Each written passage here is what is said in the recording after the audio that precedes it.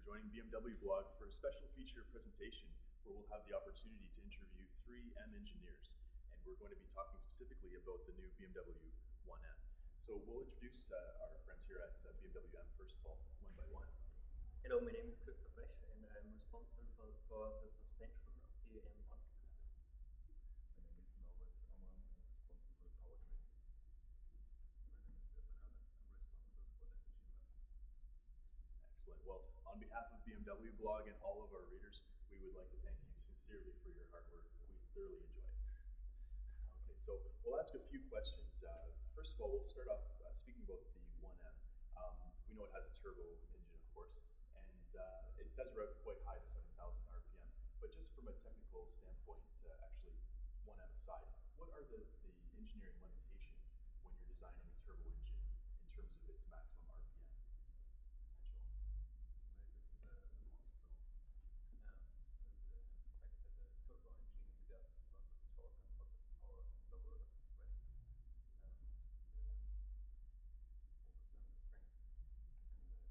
strength for the engine is lower at lower rest, of course, and you reach them 12 as normally estimated engines with turbo engines. I see.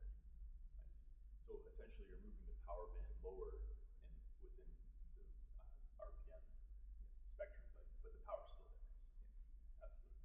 Okay, and we'll also speak about diesel engines in the same context.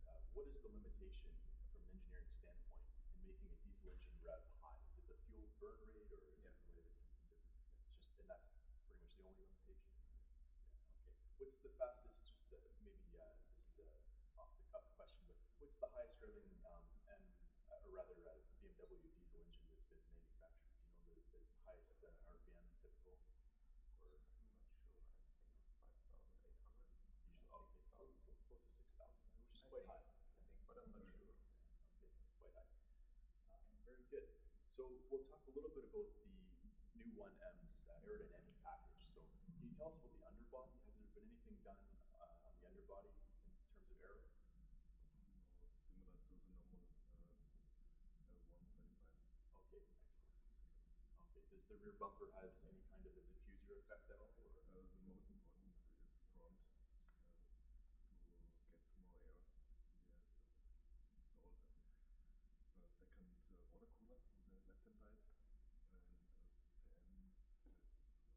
and the M has 850 watt.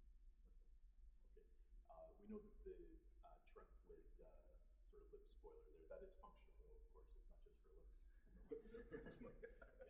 The ones that aren't for looks, or rather the ones that are for looks and aren't functional are usually much bigger and a bit ridiculous looking, so it looks quite clean on the one.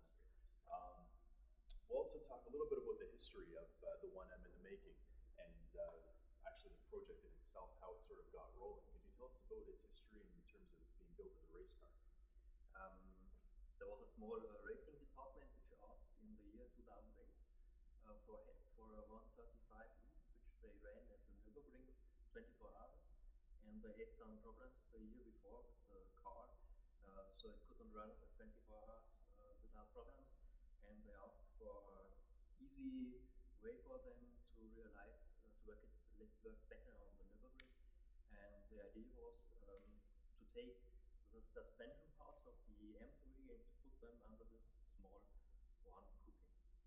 And it worked. It certainly did. That was the first development car.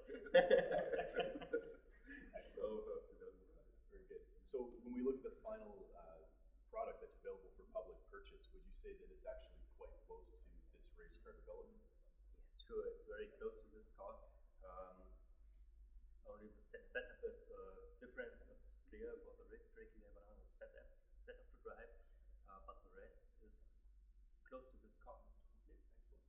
So, well, that makes it a little bit closer to the E30 M3 in terms of its racing pedigree and development, and then being used, of course, built in production, so it could be raced. But a very special car. It feels more special every time I drive it, that's for sure. Excellent. Well, thank you, gentlemen, for your time. We've thoroughly enjoyed the interview. And thanks for joining us on BMW Blog, and we look forward to future interviews and more